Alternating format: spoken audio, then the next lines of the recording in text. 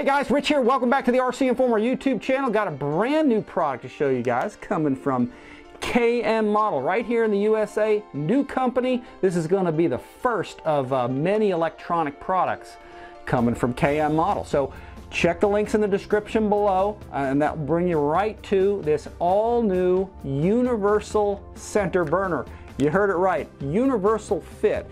Designed to fit almost any size in-runner motor with 2 zip ties. So a lot of features on this thing. You can see right here how I have this installed with 2 zip ties to an FMS 70mm fan with a relatively, small motor case size.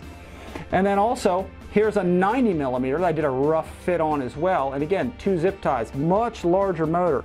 Again, any size in-runner motor, this should fit thanks to these large tabs that they put on the side. So I just did a rough fit on the 2 of these. It's designed to be zip tied and then the ends of these kind of snipped off so it matches the size of your motor. Now you could also probably just leave them on, okay, in case you want to switch it to another, fan unit later. But it fits on really just as is. You don't really need any glue, but you could use a little bit of foam tack, which when I do a permanent install of these, which I'll do on the FMS for fall for you guys, and I'll put the link to that in the upper right hand corner of the screen to show you the full install and how it goes in there.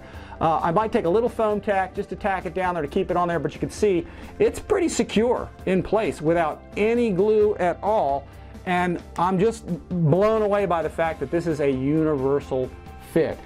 It's also very lightweight as well. That's the bonus of this thing. Here's what it looks like in the package when you're going to get it, and it is literally only 16 to 20 grams of weight for the entire package. That includes, the nylon resin plastic area here, your LED array here, but this doesn't have any glass around it. It literally has a lightweight, just clear heat shrink tubing around it, which you want to be careful running it when you're running it, static on the ground. As long as you got airflow over, you're okay to run it because it'll keep it cool. But the entire package, which is the burner, the little PC board and your wiring, 16 to 20 grams, and that's it. So I'm going to be showing you guys a factory version, not a full-on production version. And the difference will be that the production version is going to have tabs that you can, plug-ins that you can plug and unplug from the PC board, where mine is glued in or just actually soldered in directly from the factory. So it'll be easier to run the wires from front to back. But you're looking at universal fit, lightweight design, inexpensive. There's going to be a special introductory price, so click on the link below to check it out. And then also a very small footprint. As you can see, again, it doesn't block any of the cooling holes, really.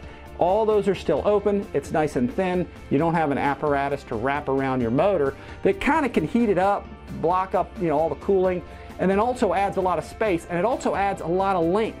Sometimes those, some of the other fan unit or LED units out there are really long. This has a short footprint, which is going to be really great for bifurcated ducts, just like the FMS Rafale, where you basically have a single, ducting that goes into 2, and you have a bifurcation right in the middle that often can hit this thing.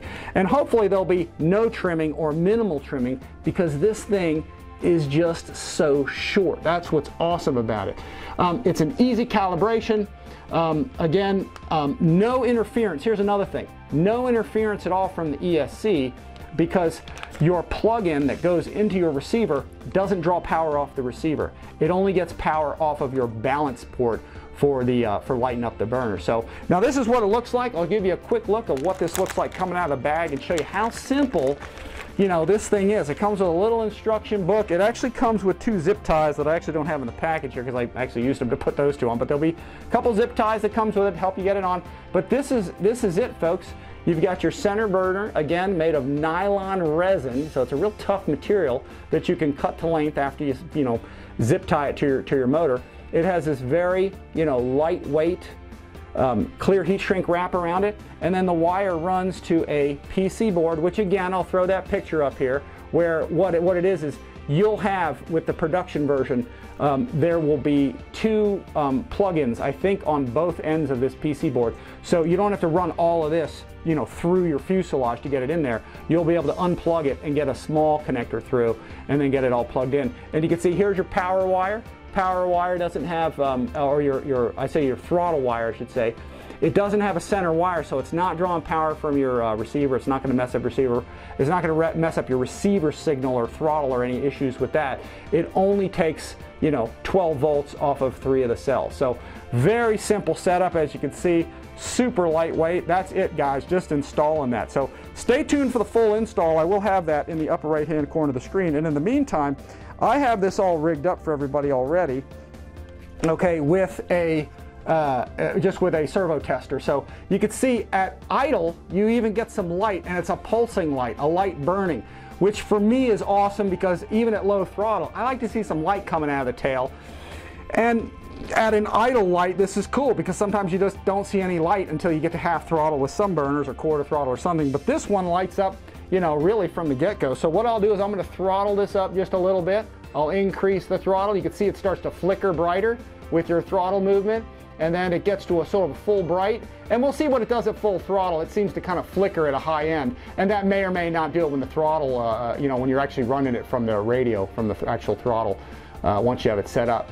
But super nice burner, folks. I gotta tell you, I'm impressed. I can't wait to get this in a bunch of my models. Again, universal fit, lightweight, inexpensive, easy to install with zip ties, small footprint both sideways and lengthwise, easy calibration, and no interference from the ESC. So I gotta hand it to the guys at KM Models. Again, this is the first of many products they're gonna have out. So again, check out the links in the description below and stay tuned because I am gonna do a full install. It's gonna be pretty simple, and I will put a link to that video in the fall in the upper right hand corner of the screen, and any future videos I add, relating to this afterburner install, I will put links to that in the upper right hand corner of the screen. So once again, guys, check this out in the links below at KM Models.